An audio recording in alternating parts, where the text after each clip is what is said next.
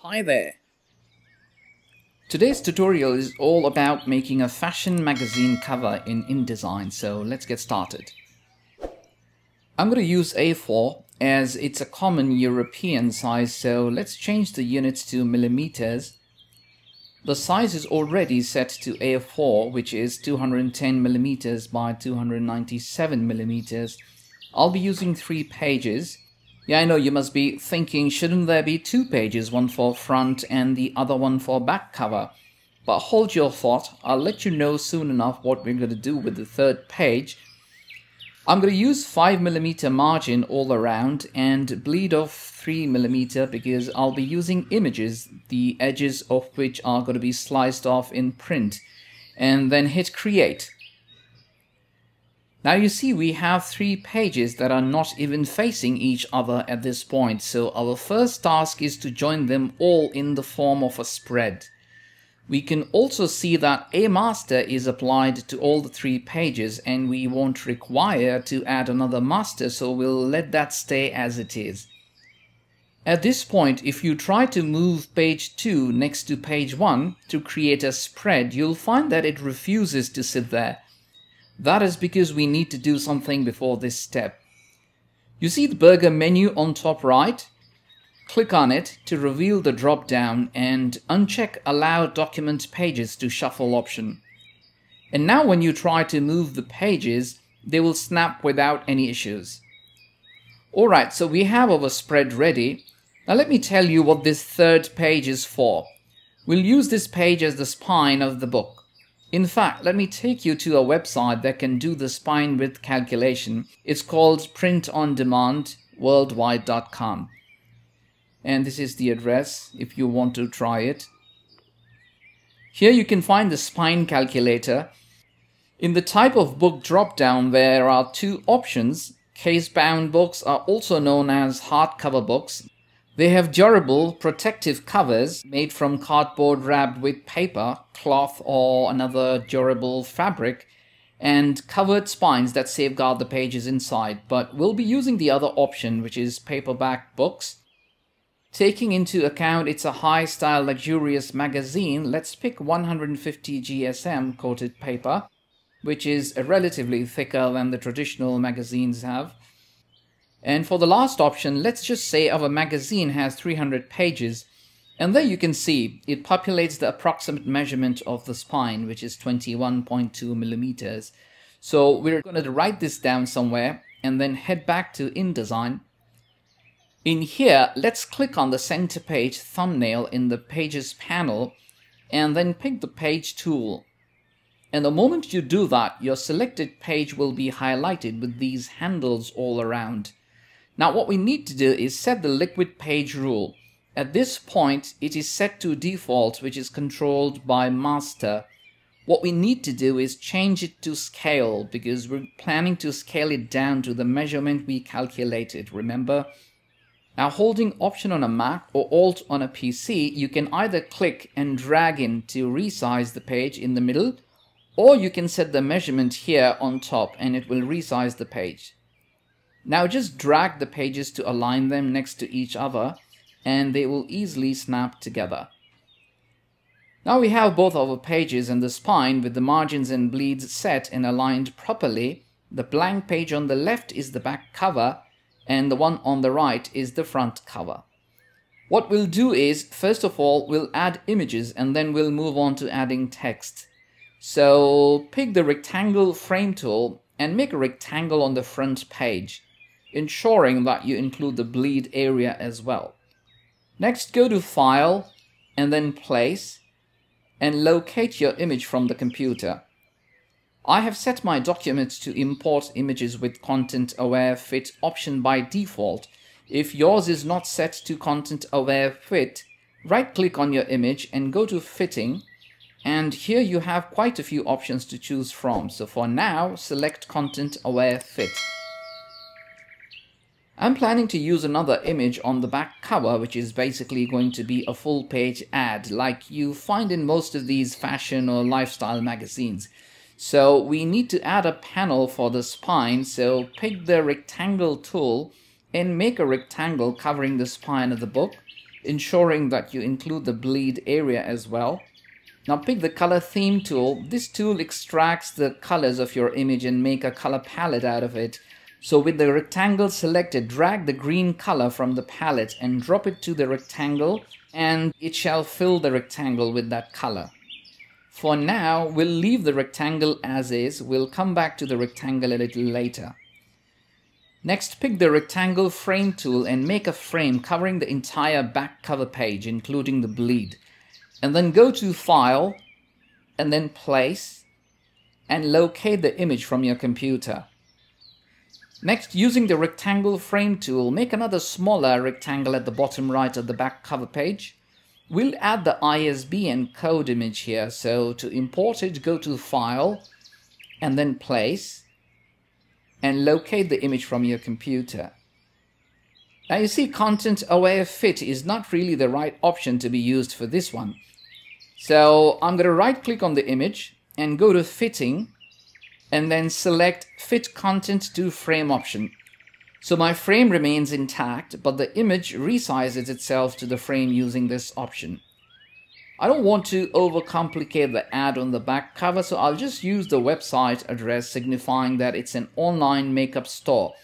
So let's grab the text tool and drag a text box and type in www.makeup.com. By the way, there is no such store, so don't take me seriously just this time. I'm going to change the font to Humanist and increase the font size as well. Our text is not clearly visible at this point, so let's grab the rectangle tool and make a rectangle and then add a black fill to it. And then reduce the opacity to about 50%. Now let's change the font color to white and place it on top of the rectangle. At this point, you need to bring it forward, and you can use the shortcut Shift Command and right bracket on a Mac or Shift Control right bracket on a PC. Now center align the text to the rectangle and place it on the center of the page. To establish the center point of the page, grab the rectangle tool and make a rectangle excluding the bleed this time. So you will have to start from the outer margin of the page till the margin of the spine as illustrated. Now click and drag a guide from the ruler on the left and drop it to the center point of this rectangle you've just made. Now select both the rectangles and the text which is on top of the rectangle, and then click once again on the bigger rectangle you made just to establish the center point. And then click on Align Horizontal Centers option from the alignment option on top, and your text should now be center aligned to the page. Since you've successfully established the center of the page, you can delete the rectangle now. Alright, our back cover is ready, so let's move on to the front cover now. Let's start with the title of the magazine, so grab the text tool and make a text box. Before I start typing, let's also establish the center point for the front cover as well, much like we did for the back cover. So grab the rectangle tool and make a rectangle from margin to margin, and then drag a guide from the ruler and drop it to the center of this rectangle. Since we've established the center of this page as well, let's delete this rectangle as we don't need it anymore. Now let's align the center of our text box to the guide we've made. Next, double-click in the text box and type in Style. So the imaginary name of our magazine is Style. Now with the text selected, let's change the font to a flowing text font. I'm going to pick Typo Upright and increase the font size to 200 points. Let's also center align the text to the text box and change the font color to white. Let's also drag the text box to the top and press W for the preview. I think so far so good. What do you think? Alright, let's add another text that should go with the title. So let's make a text box and type in Annual Edition and change the font to Roboto Black and update the font size to 24. and color to white. Let's put it under the title and see how it looks. Nah. I think what we need here is to add a rectangle, much like we did to the website link on the back cover. So let's copy that by holding Option on a Mac or Alt on a PC, and then click and drag the text to the right. Now right click on the text and select Ungroup to unlink the text from the rectangle, and then delete the text. And place Annual Edition text on top of this rectangle. Resize the rectangle to fit the text. And then select the text and go to Type, and then Create Outlines. Now select both the text and the rectangle, and using the alignment options on top, center align the text to the rectangle, and then group them by hitting Command G on a Mac or Control G on a PC. Let's place it at the bottom of the title to the left. No, I don't like this location for this text. I think I'd rather put it on top in the center as illustrated. This looks much better. Alright, next let's work on the spine here. I'd want the spine to have the gradient that's applied to the background of the image, so I need to have the dark shade on one side, which is the bottom, and the green to match the green on top. So let's go to Window, and then Color, and then Gradient. Our gradient colors have already been applied to the side, so just double click on the slider to activate it. Now using the gradient swatch tool, let's adjust the gradients to have the right spread of the gradient colors. Perfect. Let's add some text with a little synopsis like we find in most of the fashion magazines, or subheadings, so to speak. And since we don't have actual text, let's grab the text tool and make a text box on the right here, and then right click and fill it with placeholder text. Now we can easily copy text from here. So grab the text tool and make a text box below the title and to the left, and copy some text from the placeholder text we made. Let's also change the font color to white and font to Poppins Bold. If you don't have Poppins Bold, you can use any other chunky font, that should be fine. Just ensure that your fonts are a good combination of chunky and free-flowing fonts. You know, just to strike a balance. Alright, let's have two sizes here. I'm going to make the heading bigger in size and the subheading or synopsis or whatever you may call it smaller. Instead of making another text box, I'd rather just copy this one and edit it. So holding Option on a Mac or Alt on a PC, copy this text box. And then let's change the font color to a different color and put it at the bottom and have the heading on a single line. And so should be the subheading. I think I'll change the font color of my heading here to yellow. Similarly, let's copy another text box and make some changes to the heading, or let's add some different text from the sample text box here on the right. And change the font to Swiss 721 or any other font of your choice. And enlarge the font size. I want it in one line this time, so let's delete the rest of the text and let's adjust the position a bit. Let's make another copy of the text box and let's set it aside. I'm going to put a circle here as a highlighted element, like they have some sort of an offer or discount. So let's grab the ellipse tool and make a circle here. Also change the color to yellow for now. And then click on this swatch to reveal a pop-up. And from here, let's change the color mode to HSB. Wow. This color looks even better than yellow, and it's matching the tone of the background somehow. And you see how the yellow of the text also changed automatically because we are in the process of changing the main color of the swatch. Let's adjust the color to not so bright. I think that's perfect. And now hit OK. Now I'm going to right click on the circle and go to Effects and then Bevel and Emboss. In the settings, let the style be outer bevel. Let the technique stay smooth and direction up. Change the highlight to multiply and update the size to 4mm before hitting OK. Let's align the circle to the rest of the text on the left. Now head to the text box we had copied earlier and change it to 10% off. It's already in the green theme color of the background, so we're going to let it stay as is. If yours doesn't come like this and you want to use another color from your sample, just click on the color theme tool to pick a color from the theme palette selected by InDesign, or you can pick the eyedropper tool and pick the color of your choice from anywhere on the screen. Let's center align our text here.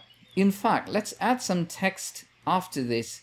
So let's add coupon inside and then lower the font size. Now place this text on top of the circle we've made and take your cursor to the right corner of the text box. And when you see a bidirectional arrow, click and move to rotate the text a bit. Perhaps we should have coupon inside on 2 lines instead of 1.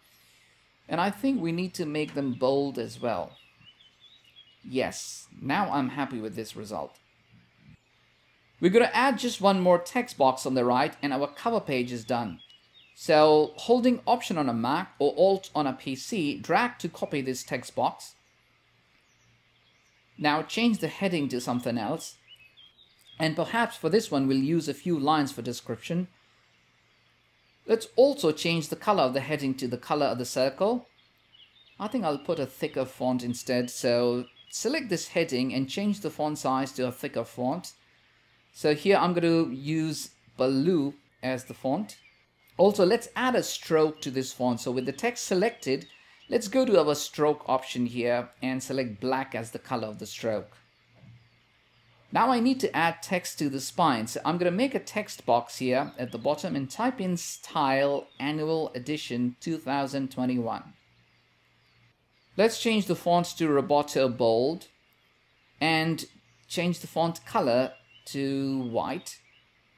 And also update the font size to 22 points. Let's rotate it like we rotated the discount text earlier, only this time hold Shift so that it rotates in 45-degree angles and then place it on the center of the spine. At this point, it's the right time to hit W for the preview. I think it looks professional enough, except just one teeny tiny thing. This text at the bottom of the front cover is not visible all that well, so I'm going to grab the rectangle tool and make a rectangle. It already has a black fill, so all I need to do is reduce the opacity of the rectangle. So let's reduce it to about 20%. Now let's click on the text and go to Type and Create Outlines. Next, select the text and the rectangle, and then click on rectangle once again to align the text to it, and using the alignment option on top, center align the text to the rectangle vertically as well as horizontally, and then hit Command G on a Mac or Control G on a PC to group them, and then place the rectangle in the center with the help of the guide. Now let's hit W for preview once again.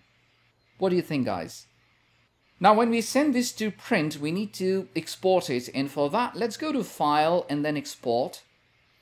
From the pop-up menu, give your file a name should you want to, and in the format change it to Adobe PDF Print and then hit Save. And from the export pop-up, our preset is already set to high quality print, which is fine, or you can even set it to press quality from the drop down if you want to. Also ensure that the pages is selected to spreads, otherwise individual pages will be printed, which we don't want. And then click on Marks and Bleeds tab on the left and ensure Crop Marks is checked, and then hit Export. Now go to the location where you save this PDF and open it, and you shall find the final cover with crop marks. So once printed, the printer is going to slice it off from the crop marks, giving you a perfect color extended to the end of the sheet. Uh-oh, we made a small mistake that I just noticed. You see this text on the right? This should have been right aligned. So let's quickly right align it and all will be in order. Now it's fine. Alright guys, that concludes our session today. I hope there was something new for you to learn today. So if you've enjoyed the session, do like, share and subscribe to my channel. Until we meet again on Thursday, goodbye and thanks for watching.